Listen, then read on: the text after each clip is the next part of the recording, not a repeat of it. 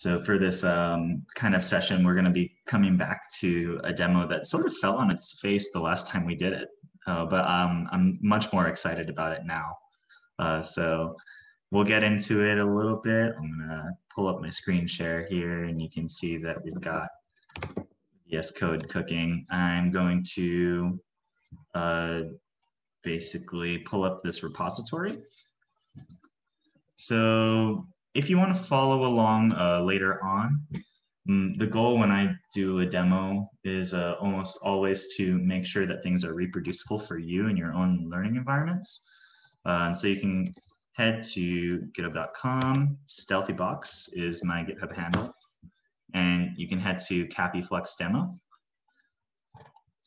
So what I'm going to be doing today is demonstrating some of the more powerful features of Flux. Flux lets you do lots of it helps you get bootstrapped with GitOps quite easily. But we want to see, what does it look like, when I am 20 days in and I have a need to work with multiple teams? What if I need to work with multiple clusters? What are some different approaches that I can take to managing those clusters from a central location?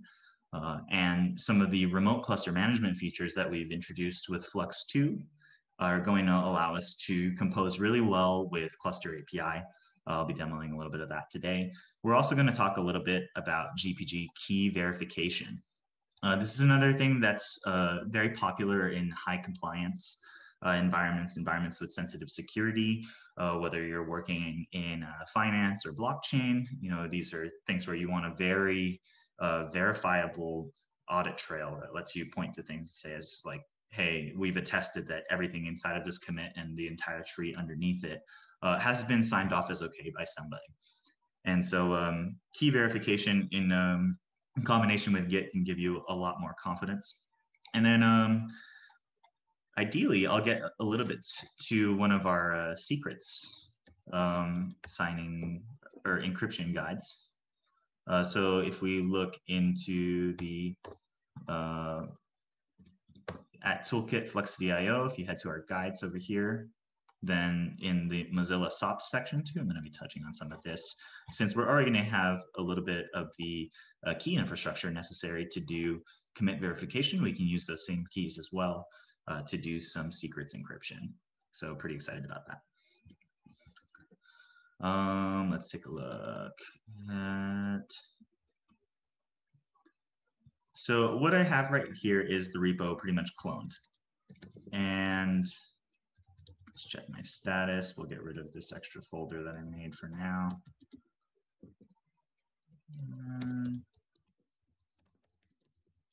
So you can see that this is just what you would get when you clone the repository. You're actually going to want to fork it, which if you take a look at the README, that's the first instruction. The reason you're going to want to fork this is so that you can extend upon the work, right? So if you don't fork my repository, then you're not going to be able to commit to my personal repo. You're not going to be able to make branches. And so while you'll have an environment that comes up on your cluster and is working, if you want to play with it, then you're not going to be able to make further adjustments. So the goal here is to be able to add your own keys for the commit verification, as well as play with your own cluster API and create your own child clusters, schedule your own workloads. So go ahead and fork this repository. It doesn't cost you anything, obviously, except for that it's publicly viewable on your GitHub profile. But yeah, I know I personally have avoided forking things before just because I didn't want my GitHub profile to be all messed up and stuff. I would encourage you, don't worry about that. Fork it, play with the repo. So I'm going to start some things cooking here. I'm just going to run this kind create sh. And then assuming that succeeds, I'm just going to preload some images into the cluster. Oh, that's right. I think I already made this. Let's see. Yeah, we have that control plane node running. Oh, I made it 2 hours ago already. And let's just check that there's nothing running init necessarily. We'll just delete it. Cluster name CAPI.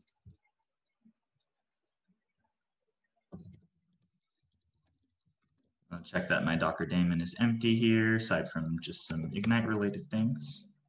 And let's go ahead and get the cluster started and loaded with all of the images that we're going to need. So I'm going to walk you through some of the things that we're going to bootstrap into this cluster.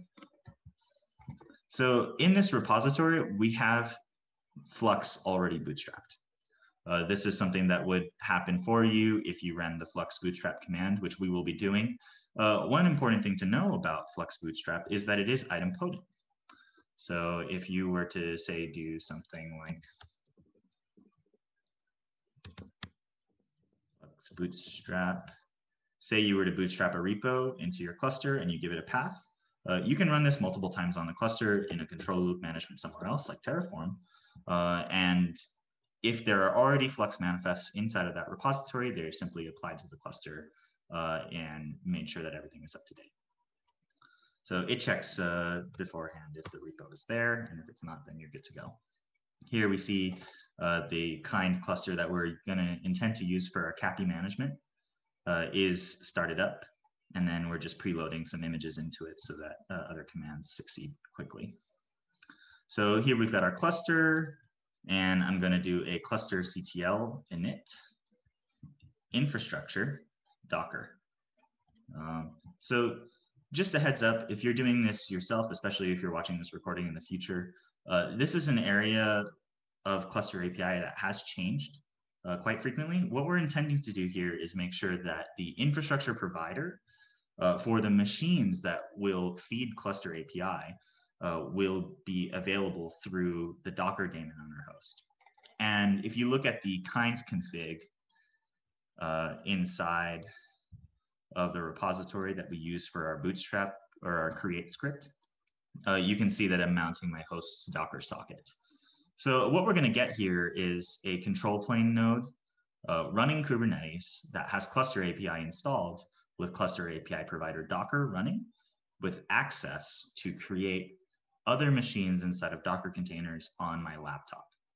All right, so this is my host's Docker socket. This does change every now and then. So just as a warning, if it's not cluster CTL init infrastructure Docker in the future, I'll update this CAPI init sh script, which is right here. You know. So let's get cluster API provider Docker and the rest of the cluster API core into our cluster. This bootstrap setup can be done in a GitOps native way, but it does seem to require some additional steps that are specific to your setup. Whereas if you just use the cluster CTL initialization, then there seems to be some extra PKI to get cluster API running. I haven't got it working with just the manifest being applied directly from the repository, but you can see some of the work that's necessary to do that kind of thing in the CAPI namespaces folder under config CAPI management cluster. CAPI namespaces. There's the script necessary to produce the manifests for all of the individual cluster API components and then output them to some YAML inside of your repository. Then you can, when you do your Flux bootstrap, cluster CTL init will not need to be something that you need to run. It'll just bootstrap directly into your cluster. So here we had our init successful. So we've got a cluster up and running. It's just a plain kind cluster with kind net and cluster API provider Docker, otherwise known as CAPI. So let's go ahead and make a branch of our repository because I want to be modifying things without messing with your demo. When you fork, you can just use the main branch. So I'll make GitOps days off of the main branch here. Oh, I think I can just check it out. There we go. See, we're on that same commit right here. And let's go ahead and if you look in the README, you'll see that there is, after you've got the cluster set up and that kind of thing, there's a section on key verification. So it says right here, the most recent commit in this repository is signed by StealthyBox public key. That's me. So if I do a git log and I show signatures, git log -- show signature, you can see right here, the most recent commits all have a signature from me. This is my key public ID here. And my local GPG daemon is also telling me that that key signature is valid for this commit's contents, right? So I have this disabled by default when you clone the repo, just so it doesn't break your stuff. But if you, say, were to look at the secret provisioned by this repository into the cluster when it's bootstrapped, there's an admin public GPG key list right here in the Flux system namespace. So this is going to be installed next to Flux that has my public key here. And you could add your own right here as well. Here's a comment kind of explaining what this is for and why, things that we've already talked about. And then if you look in the GOTK sync YAML, which you can get there by navigating to it from the README as well. All right, so in the next statement here, it says, if you want to restrict the cluster to only apply commits verified by this public key list, right, the thing that we were just looking at, that secret, you should uncomment this verify section in the GOTK sync YAML. So right here, it says verify and mode head. So the very top commit that we are syncing from the source, the Git repository source, we want to verify using this secret ref, the admin public GPG key list that we were just looking at. So you could add your own keys there, or some keys that come from your CI infrastructure to make sure that the commits that are being applied to your cluster come from a place that signs them off. And so now that I have that kind of enabled, because we can see our diff here, uncommented that, I am going to make a signed commit. I want to make sure to sign this. And I'll say enable key verification for GitOps days demo. So I'll put in my GPG signing key password there. By the way, if you have never used GPG to sign anything before, you might need to add something like this to your bash RC, export GPG TTY, and then you have to evaluate what your current TTY is. So this is the pseudo terminal that you're using to type things in. That's so that it knows how to pop stuff up on your screen, and so you can enter your password. And cool. Well, let's go ahead and push up. I think this is going to be a new branch to my repository. And it said, yeah, we have a new branch. Cool. So now that we have our Bootstrap repository set up, and it has our key list installed, and it's got our, this is the GOTK sync YAML has the Git repository kind in it. So this is what Flux is going to use to sync the sources to the cluster. It's going to fetch our sources into source controller. And then we have the customization available to actually apply that to apply that source to the cluster. Right? So there's the separation in Flux 2 APIs between fetching and applying. This is something that I'm super excited about for Flux because it's been a source of a lot of confusion before with configuring the reconciler as to whether or not it has an error fetching the repository or whether it's an error applying the repo. And so now we don't have to worry about that class of debugging. I think it's going to really reduce the amount of pain and frustration that people feel when they are trying to figure out what's wrong with the system. Right. So let's get everything up and running now. Let's do a Flux bootstrap. Well, I just have to get my GitHub token really quick.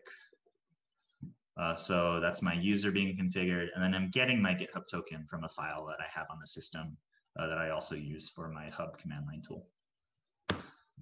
This is in the README here that just says, find a way to get this personal access token.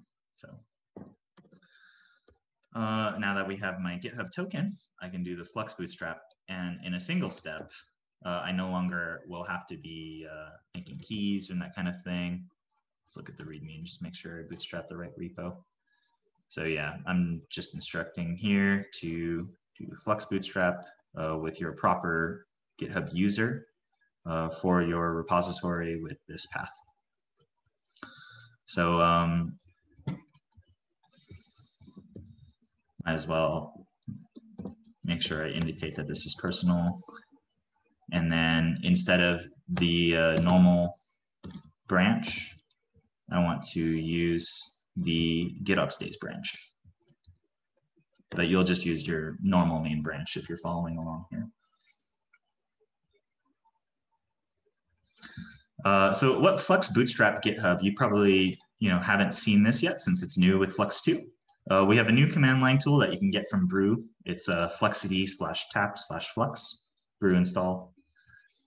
And then you do this Flux Bootstrap command. What this will do is it will take the repository inside of GitHub at my user, and it will make a temporary clone, apply that to the cluster to make sure that the manifests are all only what's inside of the repository specified under this particular path. So here I have config CAPI management, right? You can see I've got multiple config folders, right? One is for the cluster that we have just created with kind, right? It's our CAPI management cluster.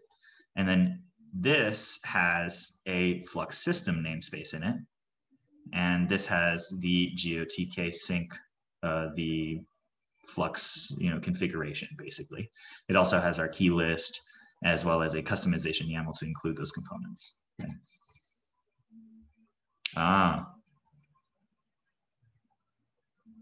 That's actually going to be an issue.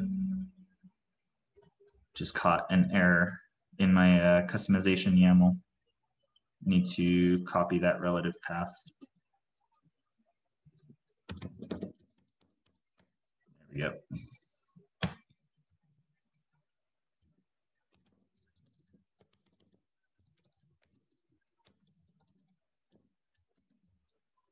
I'm just going to do a kubectl apply here. Well, actually, we should be able to do a bootstrap again if I just push that up.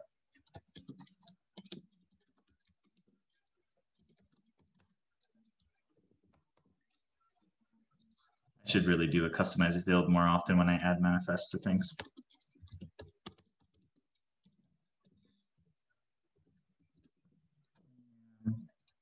Add GPG key list to GOTK config. Let's say the Flux config.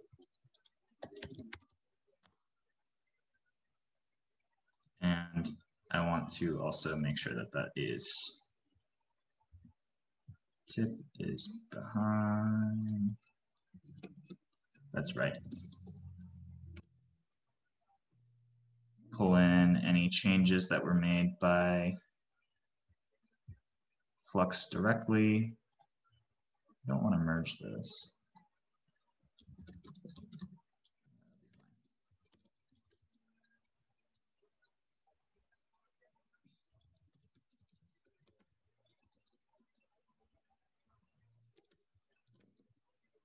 So what we'll want to do here is just make sure that that one change that I made to the customization, to include that as part of my Flux config, the key list that had my public key inside of it.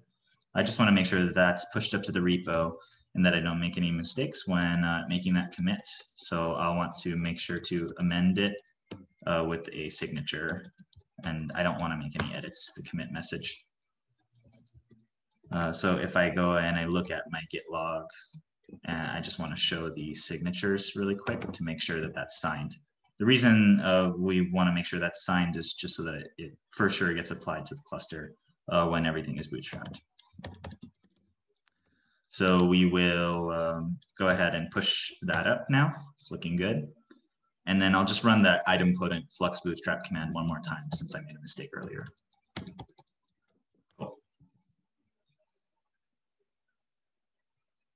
So this is cloned, and then it just makes sure that those are applied. And then we'll go ahead and get secrets just to make sure that everything is installed correctly. Inside of the Flux system namespace, there should be, yeah, right here, 12 seconds old, there's an admin public GPG key list. Right? So we've got this right here for the GPG key list. And then we also can not only just look at secrets, but we can look at our Git repositories. Right, so kubectl get Git repositories inside of the Flux system namespace. We can see there's a couple of Git repos that are already cloned just from bootstrapping our initial repository, right? So we bootstrapped one repo, but there's 2 repositories in here. You'll notice we have a copy of pod info. Isn't that interesting? So we'll talk about that. Also, everything is bootstrapped now, and we had a working CAPI management cluster.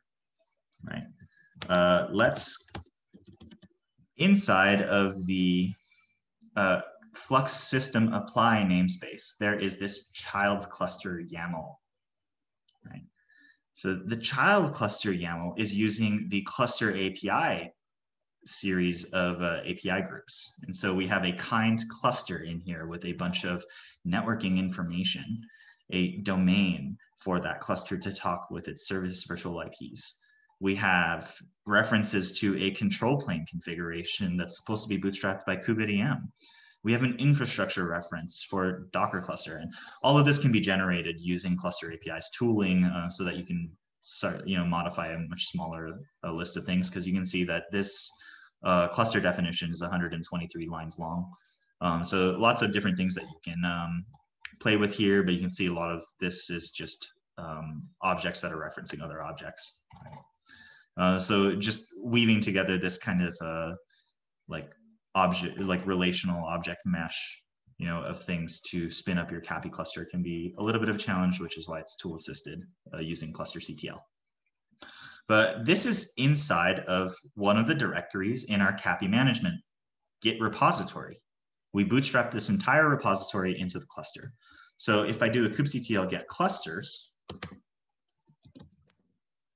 you can see inside of the Flux system namespace, there is a child cluster that has been provisioned.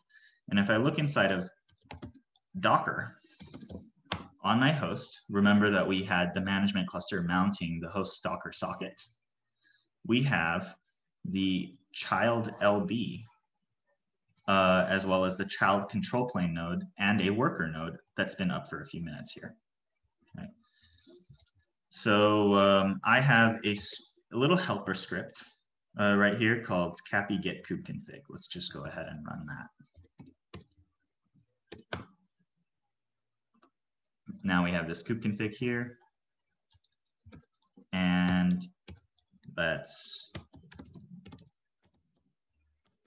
use that kubeconfig.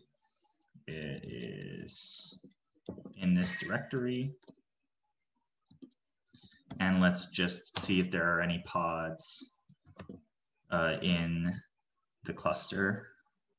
And then here we see that we have a dev namespace that has a bunch of pods that are running in it. And that's actually part of the pod info deployment. So here in Flux system apply, we're using Flux 2's APIs. We have a single installation of the Flux system, but we can use this customization kind as well as Git repositories in combination with this Git repo and this customization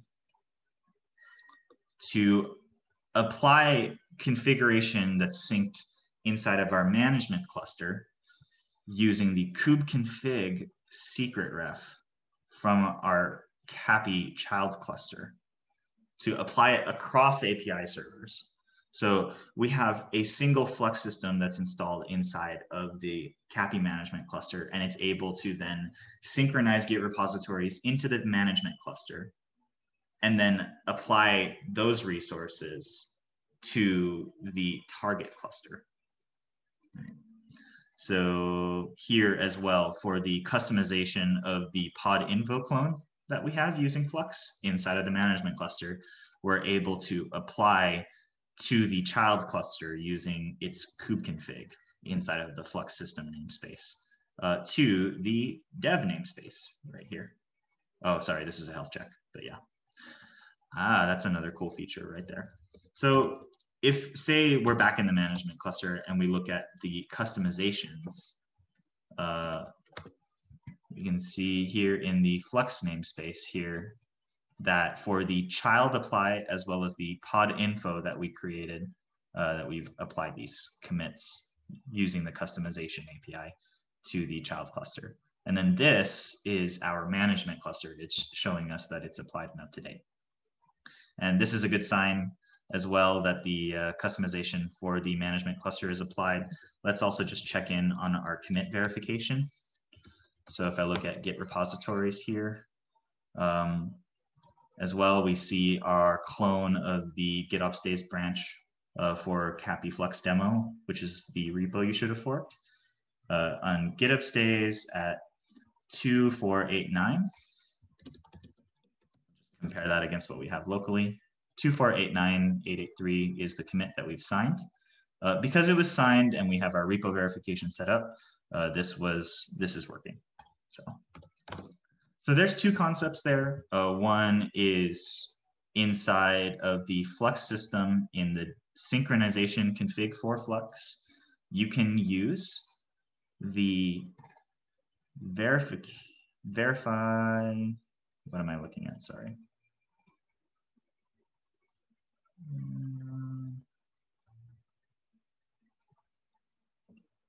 Sorry, 1 second, I got a little bit lost.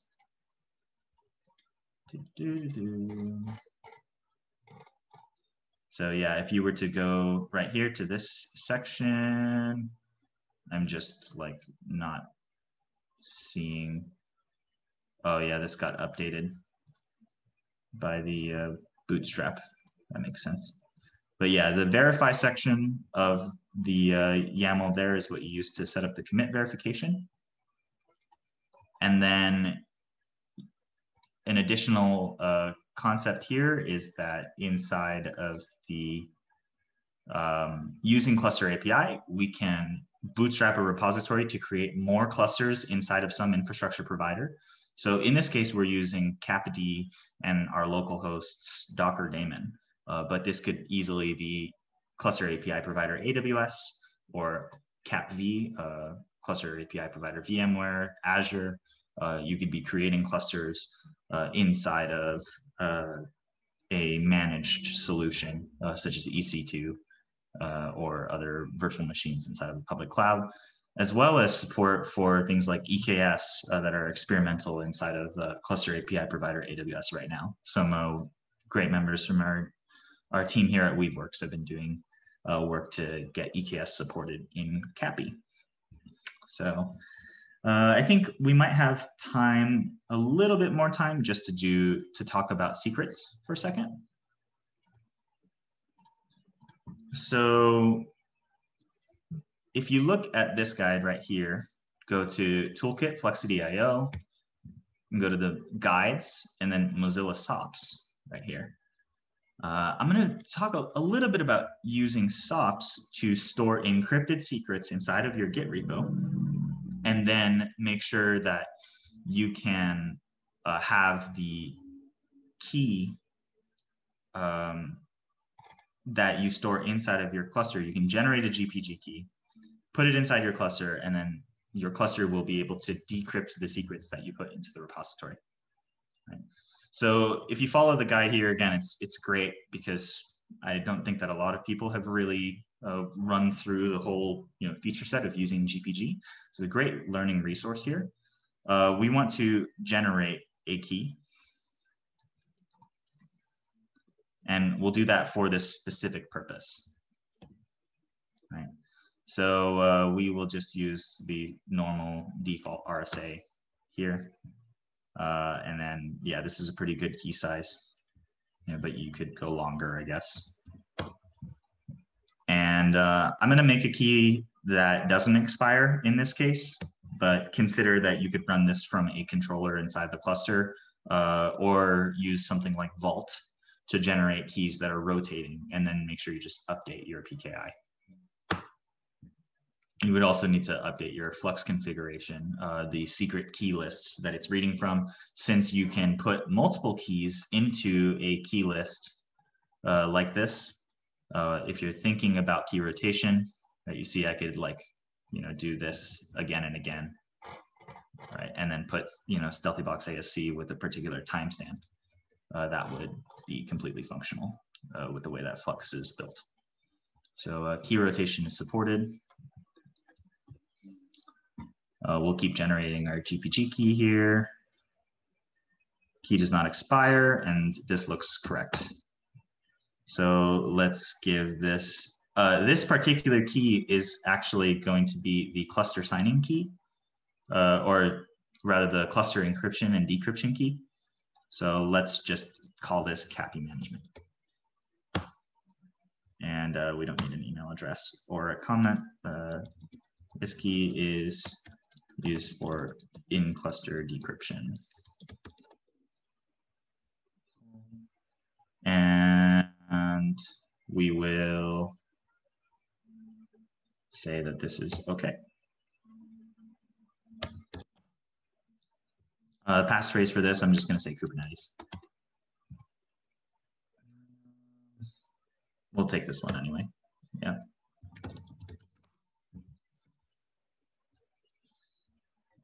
And then we just move our mouse around and stuff and wait for the machine to generate our key.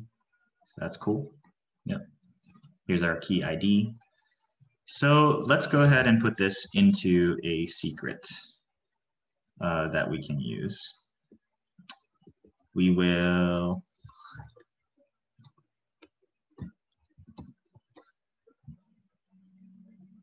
basically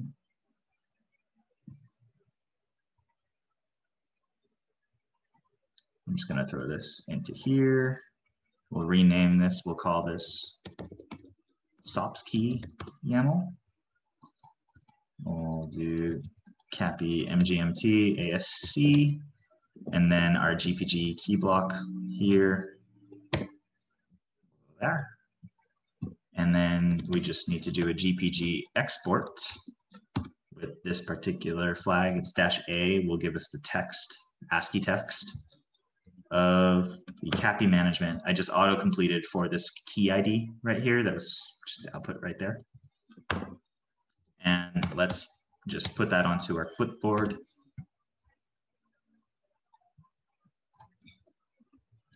And we will pop that into here.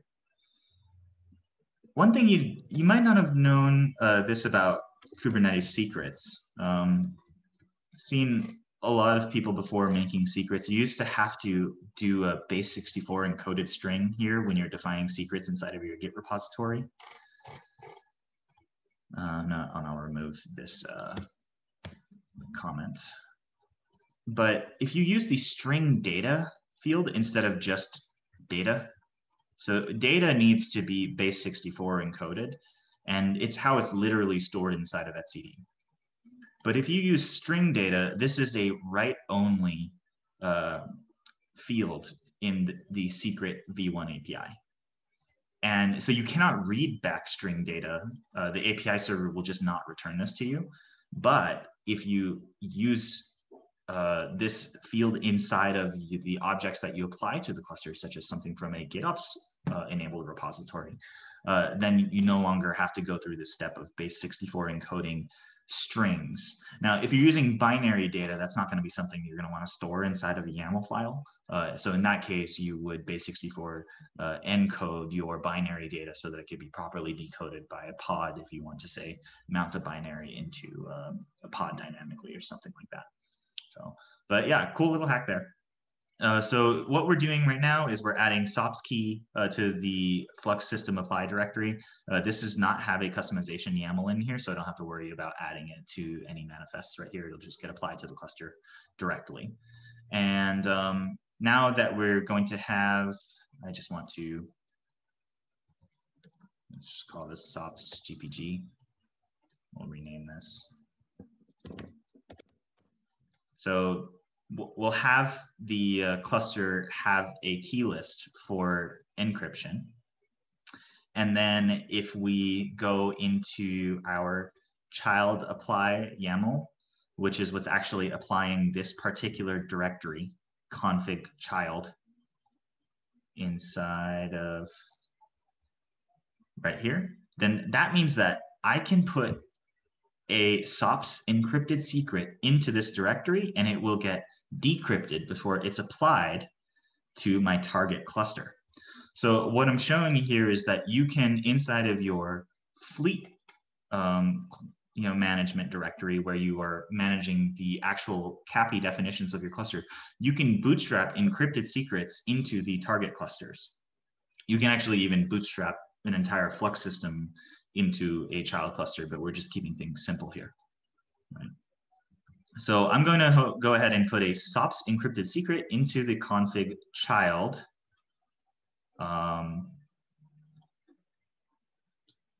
directory. And we'll go ahead and just make a folder in here for the default namespace, just so we can make a secret in there. So I want to, if you look at the guide here, after you've got your key kind of imported into your cluster, so that's what this is, exporting the secret key, and then creating a generic secret called SOPs GPG that includes that. Then we want to start encrypting our secrets. So what this will do right here, this kubectl create command, is a dry run, and we're just using it to output some YAML. So if we go into our config child default, oh, yes, there we go, into our default directory, and then we just make that basic auth YAML, then what you get is a pretty standard Kubernetes secret. It's actually base64 encoded for us, but we don't have to worry about that right now. And then I'll just get rid of this creation timestamp. It doesn't have to be new. You'll see that this is a secret called basic auth that's going into the default namespace. And I'm just reordering some fields here so it looks a little bit nicer. Secret, it's called basic auth. It's supposed to go into the default namespace. It has this content. Now, if we committed this to the Git repository, it wouldn't necessarily be so secret anymore. Right? Anybody who had read access to that Git repo would be able to know what that secret value is. If this is something like an API key, you don't want, anybody who joins your team, any developer, or if the Git repo gets leaked somewhere, you don't want them to have access to your API keys. This is really something that somebody should never even memorize or know the value of, right? It's just copied and pasted into this file. And so the developer workflow for this is to use the GPG signing key, right? So let's just go ahead and list our keys really quick, right? And you can see right here, we have the CAPI management secret key. So I can take that and then I can do a SOPs encrypt, and then with a particular key, right? So that's the same ID right here for the CAPI management cluster. I can encrypt everything in a YAML file under data or string data. So this is this encrypted regex feature, but you could encrypt a specific field if you want. And then we want to do that in place for the config child default basic auth YAML. Right? So if you read the guide, you can adapt that to what you have. And we will go back up just so that the path is correct there for that encryption command. So you can see here in my editor, things just got updated, right? I never committed those actual super secret base64 values. The password was, I think, like change me or something, right? But now we have a SOPs encrypted file. And if you pass this through SOPs decrypt and you have access to the decryption key, then it will output a properly formed Kubernetes secret with these encrypted strings kind of replaced. If you ever happened to use like Hyra with the encrypted plugin, with the encryption plugin, then this will look probably very similar to you. So the idea here is that a developer doesn't necessarily have to, what am I saying? We use the encryption key, and then inside the cluster, we put that public key to be able to read the message. So, did we, oh, we accidentally skipped a step earlier. I just realized as I was talking through that. It is going to be this right here. Oh no, we did this. Yeah, that's already going to be done. Instead of running that command and then installing it into the cluster, since we're just worried about this is a, we're supposed to be exporting the secret key here, not the public key. Yeah, let's go ahead and just do that. So that will not go into our Git repo. Management, apply, we'll get rid of this. And then just put it directly into the cluster since it's super secret. That's what was confusing to me.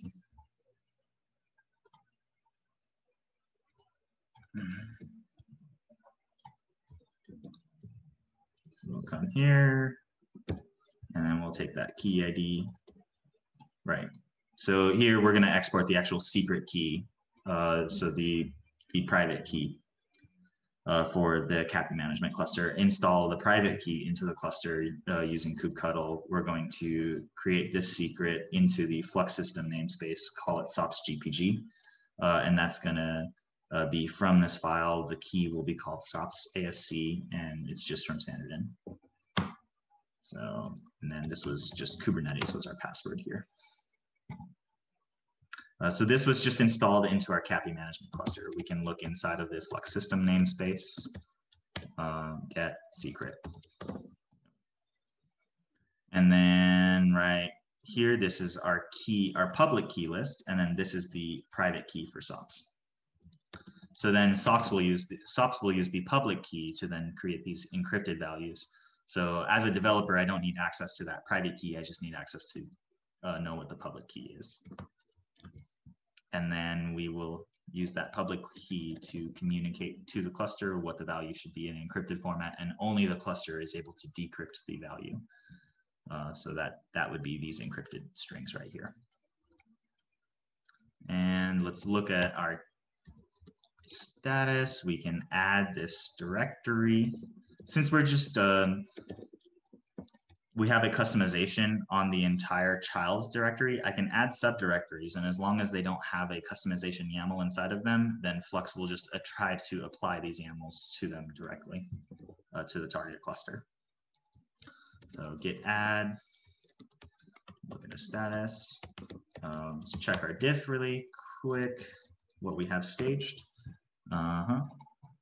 And then we will make sure that this commit is signed so that it actually gets into the cluster. We can see our encrypted values, which are safe to put into Git because nobody except for the CAPI management cluster and me, because I generated the key, can actually read these things. So let's create a signed commit. And we will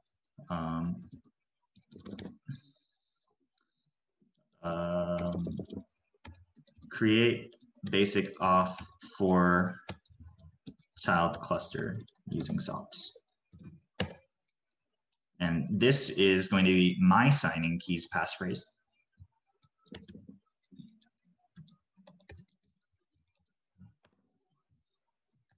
We look at our log just one more time to make sure that our signatures are correct. We have this commit that's not pushed yet that has a correct signature for me. Push that up to the cluster. And then sometimes this will reconcile very quickly. but every now and then it won't. And we could be using a webhook, but in this case, we haven't installed one. So here our commit is 4B399. And then if we do a kubectl get git repositories inside of the Flux system namespace, then what was our commit?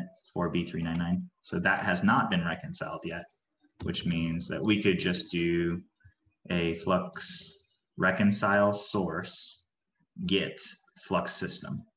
When this git repository gets updated, so this is like similar to doing fluxctl sync, except a little bit more granular, because now we can actually specifically say fetch this particular source. Right? So that Flux system source should be getting updated rather quickly. If we look at the git repositories again, you can see it's fetched my new revision. Now I'm interested, has that revision been applied? It's also a good sign that that's been fetched. And then here we have unknown field stops. I see. Might have to remove that. These errors, validation false. We can see if it was still applied.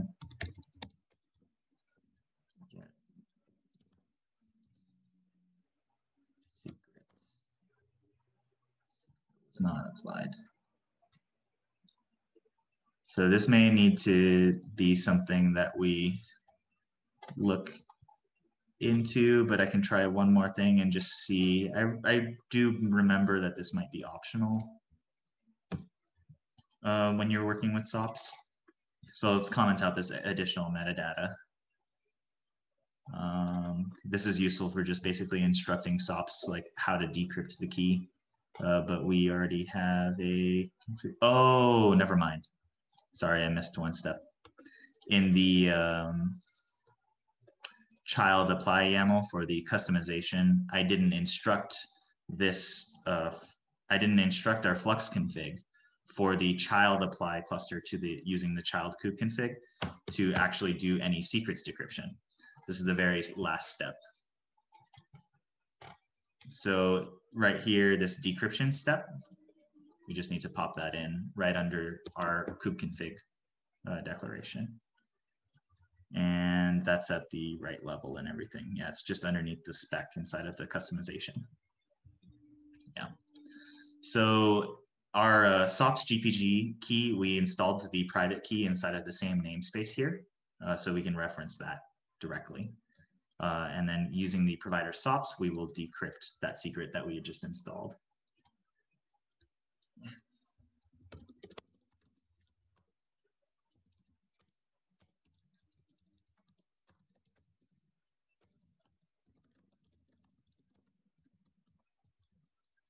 Sign that.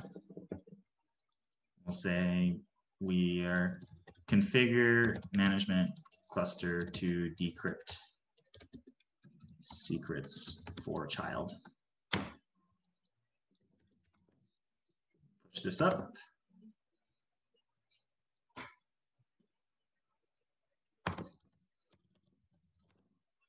And then we will go ahead and just poke the reconciler again, just to ensure that that's up to date. If we were to look at the log here, we're looking for commit 3B86. We check the Git repository. Inside of the Flux system, we can see that that new commit has been fetched. If we were curious about whether or not it was applied to the cluster, then we would look at the customization. And then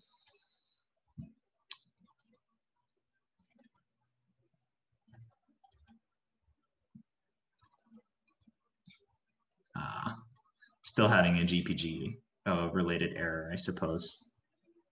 Looks like there is a lack of a TTY when using the public key. Imported. Yeah, that's all I did, right?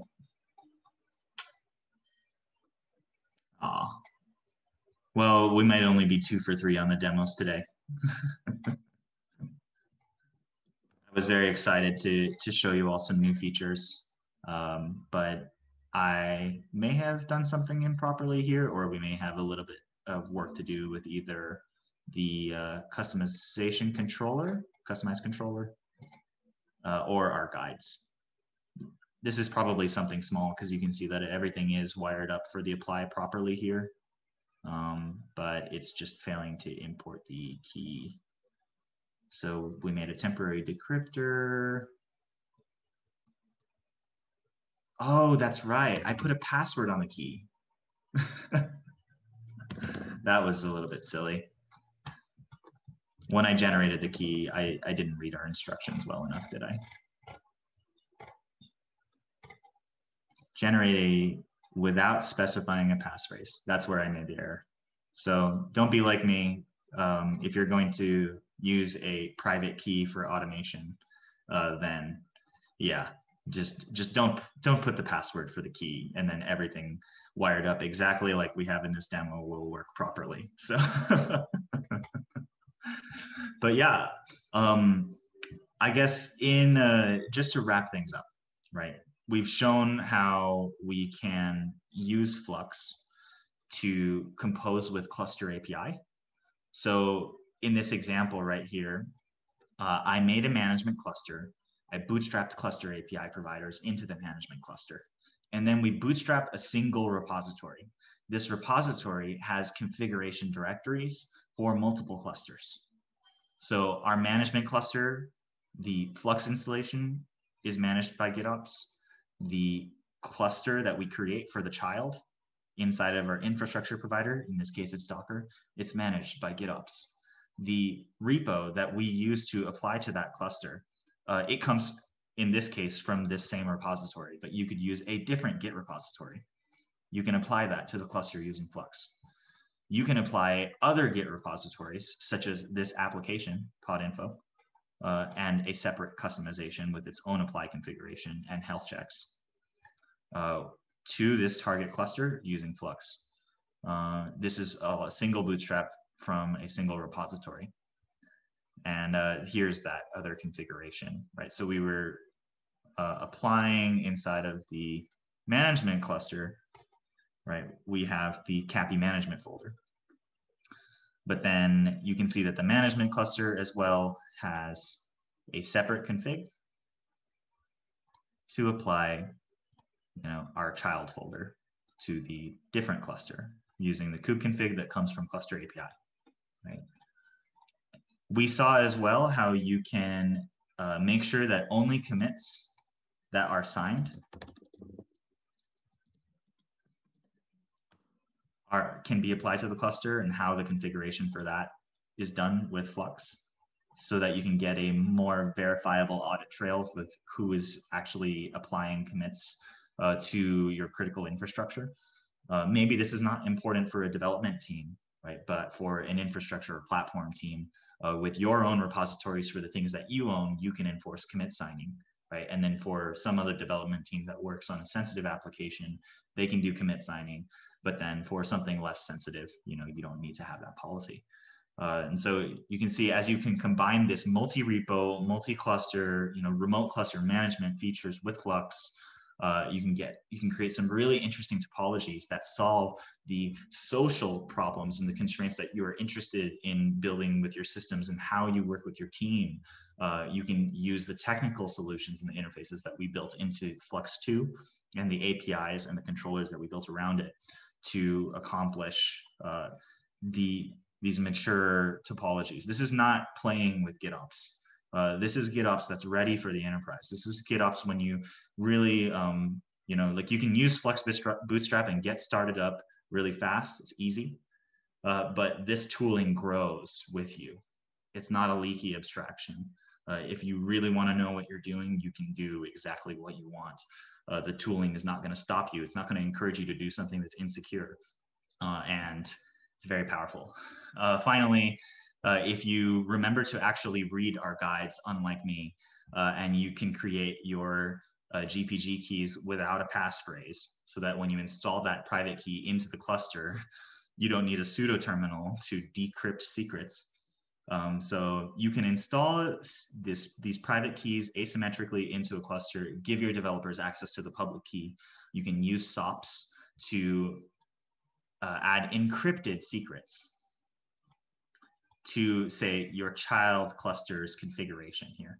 You can add an encrypted secrets, and then Flux will be able to use that SOPs configuration alongside the private key that you install into the management cluster to, say, apply a secret to a child cluster and have that be provisioned, say, by a platform team or an infrastructure team. So very cool stuff, and super happy to demo this, any day. Like really exciting features that we're building with the best GitOps tooling available in Flux. So happy to take questions. If anyone's still tuning in, wants to know more about these features, we're also super approachable on the Slack channel. We have a GitOps Slack channel inside of the Kubernetes Slack. We also have Flux specific Slack channels for community and development inside of the CNCF community Slack. And you can reach out to us. I'm Capili on Twitter, and also on our Weave users Slack. So hit us up. Awesome. Thank you, Leigh. That was great. 2 out of 3 demos isn't bad. I would like to think that it was like 2.9. Right? That's right. Yeah, exactly. Yeah, it's 2.9. I just try to put a password on everything. That's not something that a robot likes to have to type in. So, yeah. No worries. I don't see any questions in the chat right now.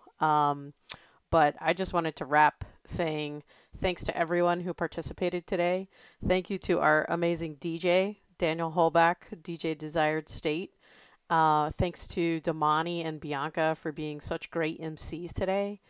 Alexis, Paul, Allison, Brees, Steve, Gavin, Yvonne, Tiffany, Matt, Michael, Kenichi. We had a ton of speakers today. So thank you all. Really appreciate you giving us all of these great presentations, and hopefully the audience, you guys really got something out of this today. And don't forget to join us tomorrow.